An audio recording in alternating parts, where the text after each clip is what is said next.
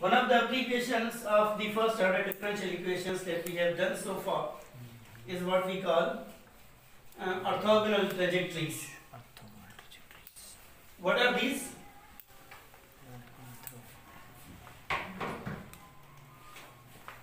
So, orthogonal trajectories. Curves which are perpendicular. Yes. So it is basically two families of curves which are perpendicular to each other, or which are orthogonal to each other. But how do you define the curves to be orthogonal? How do you say that one curve is orthogonal to another curve? In form of lobes. In form of their tangent lines at that point. So what do? You take this point, you draw a tangent line to one curve and another curve. If these tangents are orthogonal, then we call these curves are orthogonal to each other. Because in the curved lines, how do we define angles? We don't know. Yes. So let us take an example. These are used in some sort of electromagnetism or some other things, but I don't know exactly. Like you have some family of curves. This is called family of circles. I have another family of curves which are lines which are passing through the origin, and you can see that these are orthogonal to each other. You take this point, you take this angle orthogonal, this angle orthogonal, orthogonal, here orthogonal, here orthogonal. So I give you a family of circles which are passing through the origin. I ask you to find out the orthogonal trajectories to this. You will say me the answer would be the family of lines through the origin.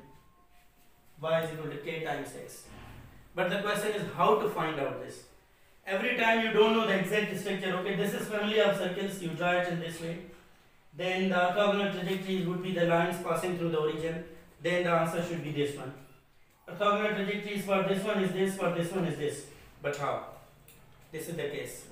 So what do? You are given one thing. Let's say you are given a family like this. This one. You first evaluate dy by dx and you get some function. You differentiate this one. You are given an implicit function or whatever we have done in our intermediate classes. You can always find dy by dx. To find out the orthogonal trajectories to this one, you do one thing. You just reciprocate it and give it a negative sign. This would be differential equation for these curves, and this would be the differential equation for these curves. This is the idea behind that. Nothing else. And why we are doing so? Because you know very well, M1 upon M. this thing is slope, M1. This thing is slope, M2. When something is orthogonal, their product is minus 1. Obviously, when you multiply these, your product would be minus 1. So this is the idea behind that. So let us do this example. We are not going in detail. Let us take this one. Our answer should be of this form. If you take this one, our answer should be of this form. So let's do this. Take one. Let's name this 1 and let's name this 2. So differentiate 1 with respect to x on both sides. What do you get? 2x plus 2y dy by dx equals 0. Is it okay? Yes. Then you take 2x on that side, 2y dy by dx minus 2x, 2 cancels out, so dy by dx minus x over Y. This is your differential equation for this curve. And if you want differential equation for the curves orthogonal to this one, you just do one thing. Negate it. So this is orthogonal trajectories curve dy by dx. You just negate this one. Yes. It means minus becomes plus, Y. plus becomes minus, and the reciprocal would be y over Y over x. Yes, sir. You get this thing. Now this is the differential equation for orthogonal trajectories. When you solve this, you exactly get this solution. So let's check it whether it happens or not. Log equal to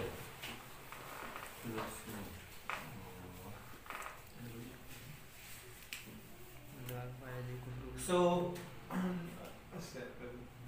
dy over y equals dx over x after separable and then integrating.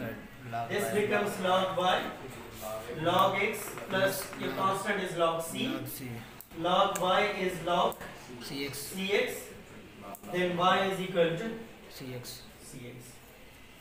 Kx or cx don't matter. Yes, sir. So this is the orthogonal trajectories to the family of circles which pass through the origin.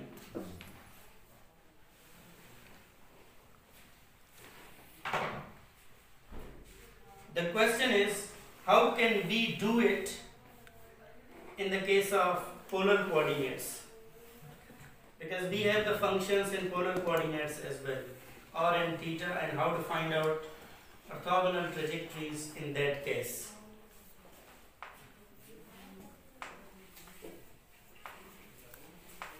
So I am giving you the bigger picture, the formula for that, and you just need to keep that in your mind, nothing else. So in Cartesian coordinates, the slope is given by dy by dx. In polar coordinates, the slope is given by this. So it is given by r d theta by dr. This is a slope. You find out the value of r d theta by dr. Because you know very well your function contains r and theta, you can find out the value of r d theta by dr easily. Then what you do, your right hand side would be some function in r and theta. This is the family of, this is the differential equation for family of curves. Family of curves. Now you need differential equations for the family of the curves orthogonal to the original curves. Family of orthogonal trajectories, let's say. So you just do the same thing. You just write this f of r over theta. Yes, sir. Minus. But your left hand side must be this one, r d theta by dr. If your left hand side do not contain r, what do you do? You first multiply r by both sides, then you invert the things. So you have to keep just this idea in your mind, nothing else. Then the things would be easy.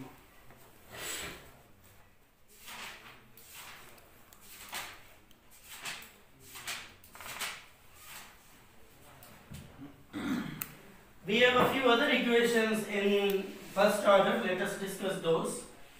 Then we are going ahead. I think one is left. If I am not done. Ricatti, carrot and Yes. carrot.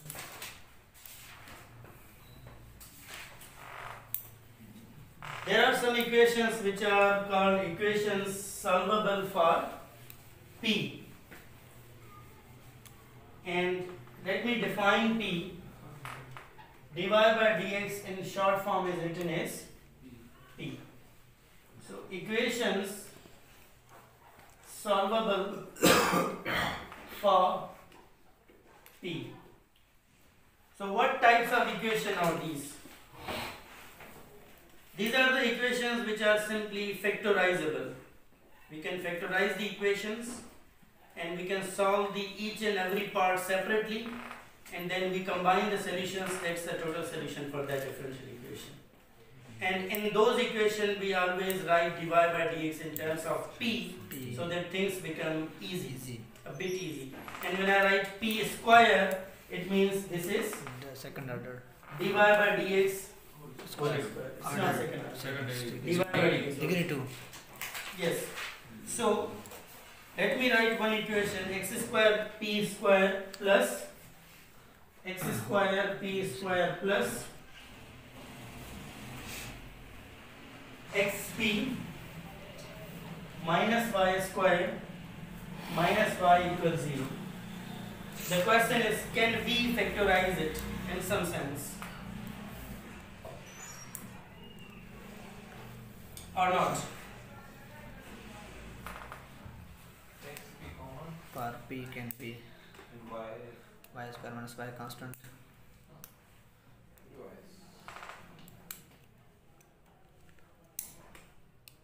Yes, anything? Yes, sir. These are the square terms. X square, p square minus y square plus Yes, xp minus y. I am applying difference between two squares here.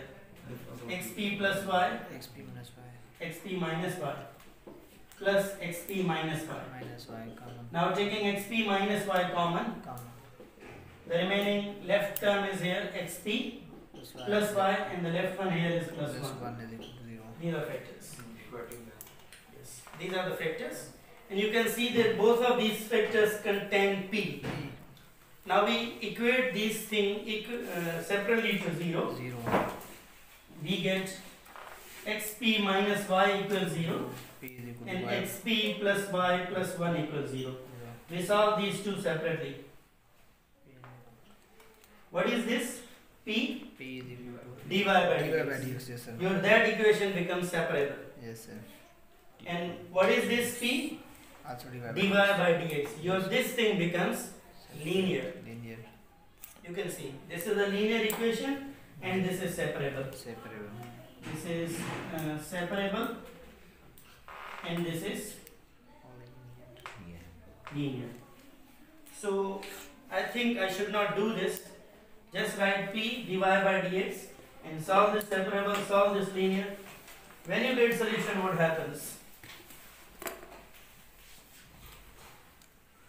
So your solutions are, let me write those solutions.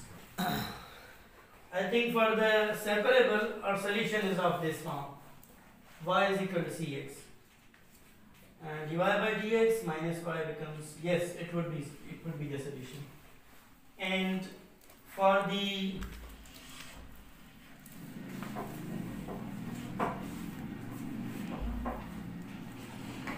other equation, your solution is this. So you write these solutions in this way. Their right hand side must be 0 and x y plus 1 minus c equals 0. Now you have these two solutions. You just multiply these two things together, equate them to 0. This is your solution of whole differential equation. This thing is what? Y minus cx. And this thing is x y plus x minus c. So this is the solution to your actual differential equation. You solve them both and combine the solutions.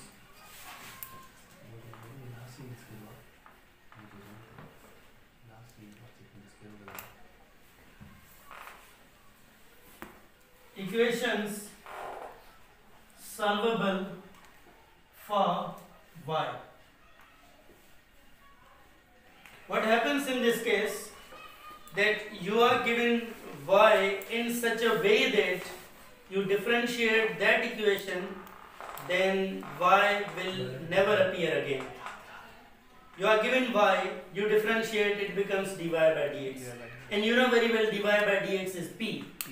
You are done? So you do that thing. So one example is y is equal to p square x plus p. This is the equation which is solvable for y. Why? Because you differentiate it. Yes, sir. And substitute that value of p, then your equation will not contain y. Y. It will not contain y again. So you differentiate both sides with respect to x. So differentiate with respect to x. This thing becomes equals, you differentiate both of these terms with respect to x. Derivative of x is 1, so I write only p square, and x is same. The derivative of p square is 2p dp by chain rule. Derivative of p is dp by dx. Then your dy by dx becomes p equals p square plus 2x p dp by dx plus dp by dx. You can see there is no y in this equation. Yes, sir. Then what's there? Only P. What to do in this case?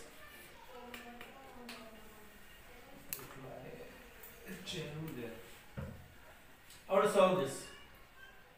Is this linear? No, sir. Not linear because of Square and dependent variable is adapt also. what you do. You take x to be dependent variable, p to be independent variable, then this becomes linear. Linear, yes sir. Then this becomes Linear. linear and you can solve it easily. What happens when you solve it? What happens? You solve a linear equation. What type of function do you get? You get implicit or explicit solution? You get explicit solution also. Your dependent variable is a function of, you get this. Independent, yes. After solving this, you manipulate the things. You take x to be dependent, p to be independent, you get this. Yes sir. But what you need here, you can solve this and you can find out the value of p in terms of x. Let me call it p is equal to f inverse of x, whatever. Yes sir. Then what you do, you put the value of p. What is that? dy by dx. dy by dx is equal to f inverse of x. Integrate. Now you need the value of y. You just take dx here, Yes sir. and y would be simply integral of Integral of f inverse. f inverse of x dx plus c. Plus c. That's all. That would be your solution. It would be a bit lengthy, but the method is this. Nothing else. This might be a linear equation in P, P. but this is not. This is a linear equation in X, and Y is treated as, and P is treated as independent. and x variable. is dependent. Yes sir. Do you have an idea what are the equations solvable for X? You differentiate X and then there will be no more X in your equation. Let me give you an example for that. We are not solving it. Just I am giving you an example. So, Sir, excuse me a minute. sir. यो जो लिखा था यानी जो solvable bye यो यानी demand छा हो सही कणो छा हो यानी इक्वेशन मिलेगा डिमांड ये अहिड़ी इक्वेशन हुजे जेके तव्हां डिफरेंशिएट कयो with respect to x, ठीक है then this y term will disappear.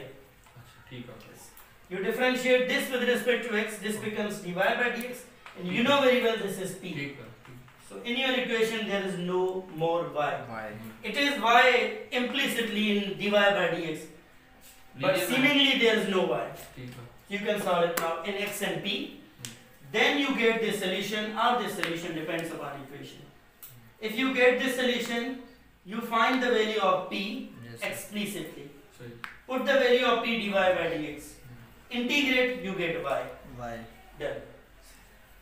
After integration. Yes, And sir. this is a direct integration because this will only be function of x. Function of x. You can integrate it directly. This is a separable equation. In other words. इन्हें वो method बनाया है No. Linear बनाया बस solve करेंगे No. This is mostly non-linear. You can see p square means non-linear.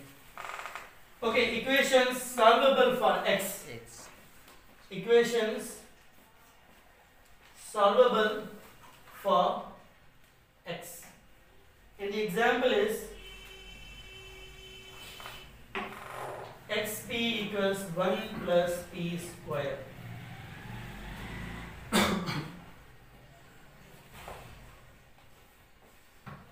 Is this solvable for x? It means what you need to do, you need to now differentiate with respect to P. No, Y. Y. Y. differentiate with respect to Y. x. Then what happens? This term becomes dx by dx by dy. dy.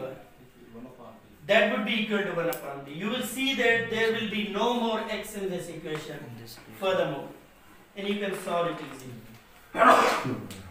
I think these will not appear mostly into the exams, but we have another equation, what we call Clairaut's equation, that appears. But it's very simple.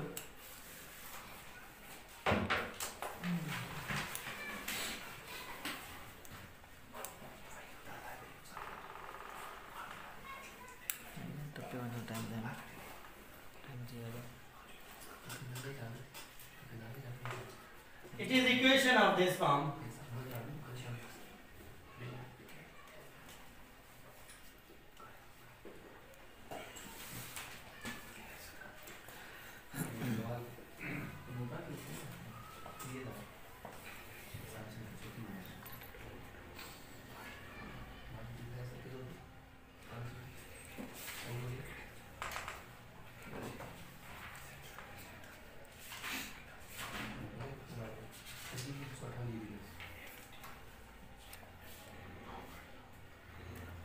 Okay, so this is Clairaut's equation whose general form is y is equal to xp plus f of p, where p is the same thing, dy by dx. Its general solution is always this. When you just replace p by c, that's your general solution. Just replace p by c. For example, I give you an equation y is equal to xp plus f of p. Let's say the f of p is p square plus 1. Then its general solution would be y is equal to cx plus c square plus 1. c square. Can you check whether this is a general solution or not? You check in the general solution in this one. You just need to keep this form in your mind and this general solution in your mind. That's all. Now what I do, I differentiate this. Dy by dx equals c. This is a constant. The derivative would be 0. So my p is equal to c.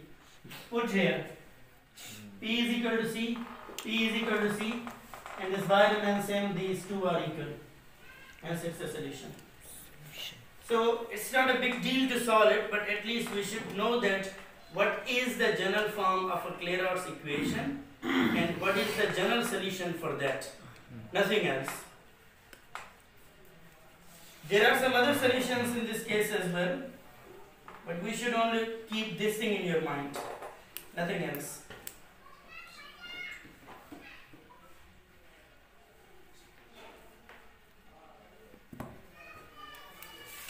The final thing that we need to discuss is what we call Ricatti's equation today. Maybe we will never go ahead, for today only.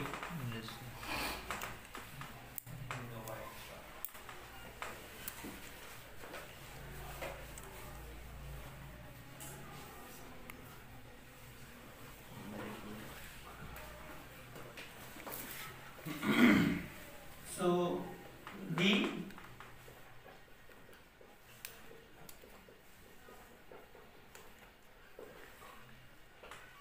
Ricatti equation. So the general form of this equation is y prime plus p of xy plus q of xy square equals r of x. So this is the general form of Ricatti equation. What happens when r of x is 0?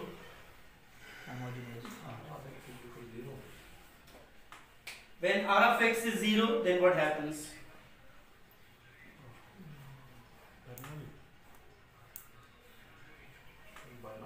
It's a Bernoulli equation. When this thing is 0, you can see this is a Bernoulli equation. When this thing is 0, this is a linear equation. And okay, so this is what we call Ricatti equation. But the thing is that how to solve it? We don't have any exact method to solve this differential equation. But when we are given a solution, then we can find another solution for this. Let us say that you are given a solution of this differential equation to be y1. you we cannot solve it directly. Okay, I give you this equation, I ask you, okay, give me the solution. No. But if I give you one solution, one particular solution that satisfies this differential equation, then what you can do? You can substitute y of this differential equation to be this given solution plus some 1 upon u. U is the another solution that you need. Y1 is the particular solution given to you. U is the another solution that you want. If you substitute this particular quantity into this differential equation, then what happens? Then you can reduce this equation into a linear equation. Then your Ricatti equation becomes linear. So this is the thing that we need to keep in our mind. Now we are going for an example. Otherwise this idea would not be clear. So differential equation given to us externally, a particular solution given to us. If it is not given to us, we can think of for that solution. We can guess that what should be the particular solution for this equation. Then we should apply the transformation and then we will get a linear equation. So let us take one equation from exercise or somewhere else.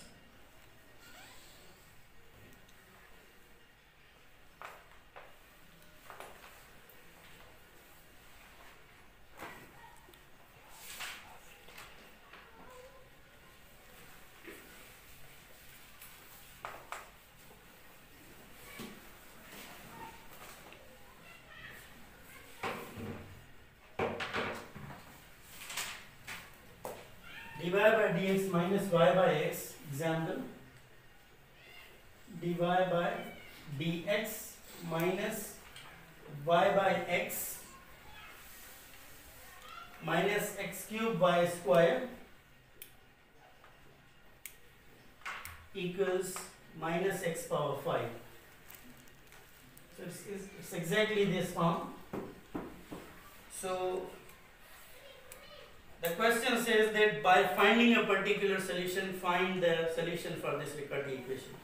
Now what should be the particular solution? You always start with some simplest solutions. Does this constant solution satisfy this equation? Kindly check and tell me. Y is equal to 1 is constant solution. Does it satisfy?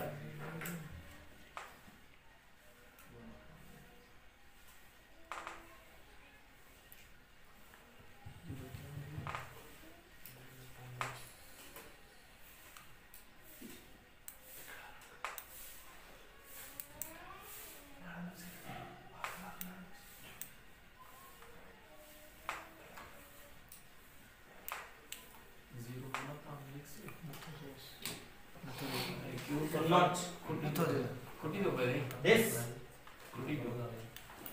this one. 1 0. Yes sir. Left side, right bottom. Okay, sir. So this is the solution. We call it y1. Now we substitute y1 plus 1 upon u. It implies y is equal to x plus 1 upon u. We substitute this thing into this differential equation, then we are done. Then this equation will be linear. Okay, how to do this? Just put everything in this one. But we need to find out dy by dx. What is dy by dx? The derivative of x is 1. This is 1 upon u square du by dx. A chain rule? Yes sir. Okay, putting the values here, 1 minus 1 upon u square du by dx minus 1 upon x.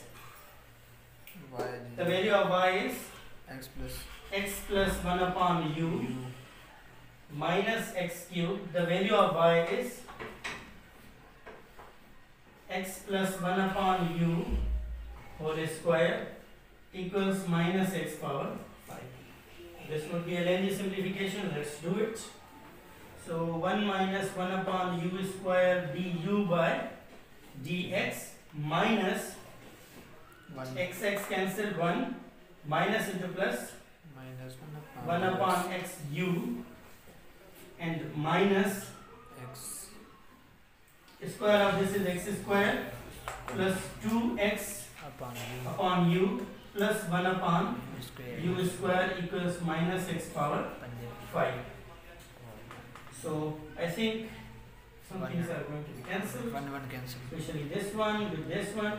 So minus 1 upon u square du by dx minus 1 upon x u minus x power 5 minus into plus minus 2x power 2x power 4 upon u 4 over u minus minus into plus minus x cube x cube over u square equals minus x power.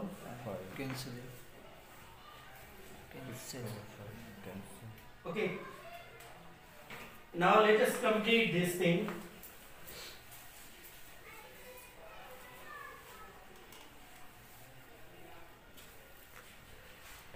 So how to go ahead?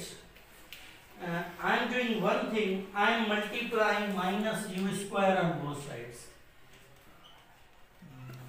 This will make our life a bit easy. Multiplying minus u square here, minus minus plus u square cancel. We get du by dx, and this would be u upon x plus u by x x, and this would be 2ux power plus yes sir 2ux 2ux power 4 2ux power 4 4 2ux power 4 plus x cube plus x cube x cube equals 0. 0 Now this is du by dx plus 1 over x plus 2x power 4 into u equals minus x cube. So this is a linear equation linear in equations u. yes, You can see this is du by dx, this is u. We call this thing to be p of x. We call this thing to be q of x q of x. So just keep one thing in your mind. This is the Bernoulli equation. You are either given a particular solution or you are supposed to guess it by yourself. Then you apply these transformations. This transformation will help you to convert your Ricatti equation into linear equation a linear equation. Always linear in u. Linear in u. I think, I don't know exactly, rather than applying this transformation, if you apply this transformation, y is equal to y1 plus u. I'm not writing 1 over u, I'm writing u. Then this transformation transforms your equation into Bernoulli. You may check it, I don't know exactly. And this 1 over u transformation transforms into linear directly. If you go to Bernoulli, then you have to go linear again. Linear. That's the problem. So I think this is good. Now, when you solve it, what happens? You get the value of u as a function of c. X. Because this is in u, you solve it by applying integrating factor and formula, you get the value for u yes sir. explicitly. So what is the general solution? Is that the general solution only? Writing the same thing like The general solution is this. Y is equal to yes sir. y1 plus 1 over u 1 over is the u. general solution.